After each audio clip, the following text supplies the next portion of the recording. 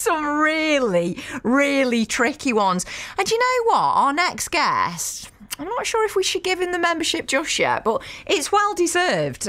He's a music historian, published author as well, new music columnist for The Sentinel. It's Rob Fiddaman. Hello. Hi, Louise. Thanks for having me on your show. Absolute pleasure. Do you think you should be entitled because you've got your own book to go straight into the book club? Oh, yeah, I get honorary membership, I should think. Come on then, we'll rustle something up for you. I mean, with the line of work that you're in, Rob, and everything you do, were you expecting in the music industry this year to be fairly low-key after 2020 or to come straight back with a bang? I think a lot of, obviously, the bands and artists were sort of pent up, ready to get back out there, but I wasn't expecting such an explosion of talent and bands. It's been phenomenal.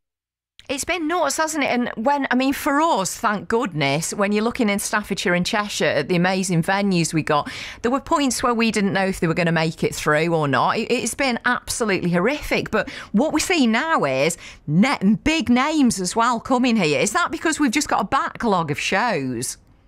I think so. And what a great place as well, you know, Stoke-on-Trent. I mean, we've got some great venues, haven't we, like Sugar Mill and the Underground.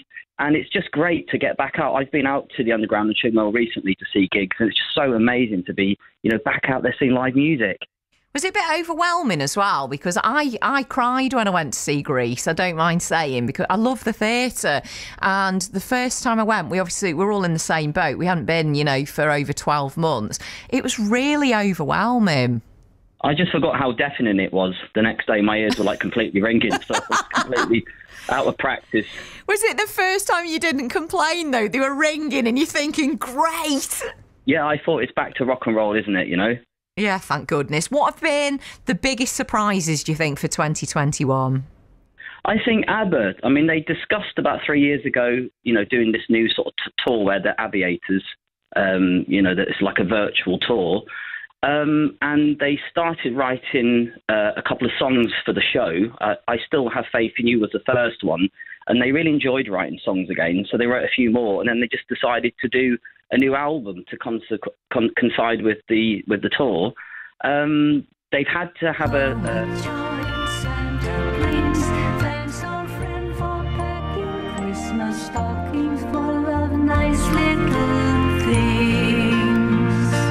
Thank you, dear old friend, for packing Christmas stockings full of nice little things.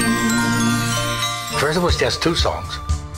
And then we said, well, maybe we should do, I don't know, a few others. What do you say, girls? And they say, yeah. Then I asked them, well, why don't we just do a whole album?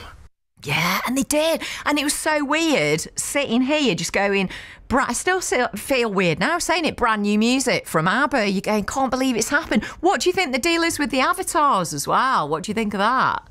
Well, it took them 5 weeks in TV studios to record, because they actually had to perform the whole songs live. There was up between 500 and 1,000 people were involved in sort of putting this all together, and it was a mixture as well of the lights and audio. There's a lot of lights in the show as well, but Benny and Bjorn weren't too happy. They had to shave the beards off.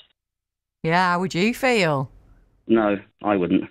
I wouldn't. I'd be devastated to lose mine. I mean, with all this going on and the uproar and the excitement as well, which we were all ready for, who would you put your money on, the one to watch locally maybe for next year?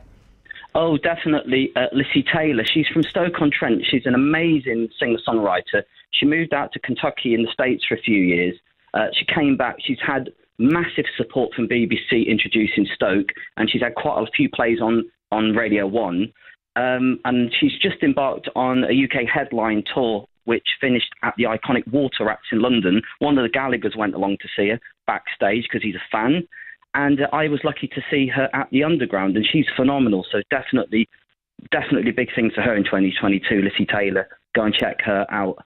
But you can find her in the summer rain. It's pouring down, pouring down. You can wash away the pain. Pouring down, pouring down. You can find her in the summer rain. Pouring down, pouring down. Hey, it's Lissy Lissy Taylor. Just wanted to say thanks to everyone who's supported me this year, playing the EP, coming to the shows. It's been awesome. Thanks to Radio Stoke. Next year is going to be a big year, so everyone have happy Christmas and happy New Year. Not looking too bad.